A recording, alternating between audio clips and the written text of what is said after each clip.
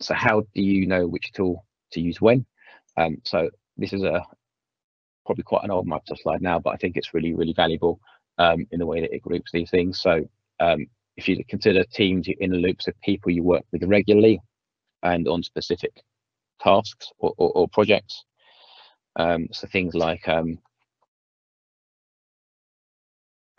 good example is this webinar. We had a team created for this webinar where we're all able to collaborate on, work on the slide deck, post ideas in the chat, etc.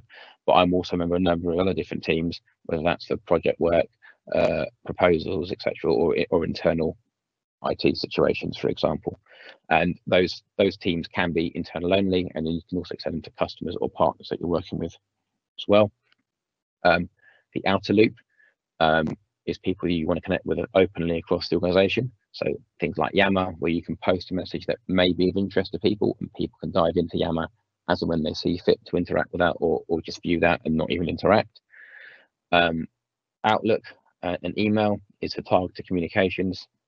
Email still seems to be sticking around no matter how much people try to move away from it. It always has its place. SharePoint is the content store effectively for the majority of these tools.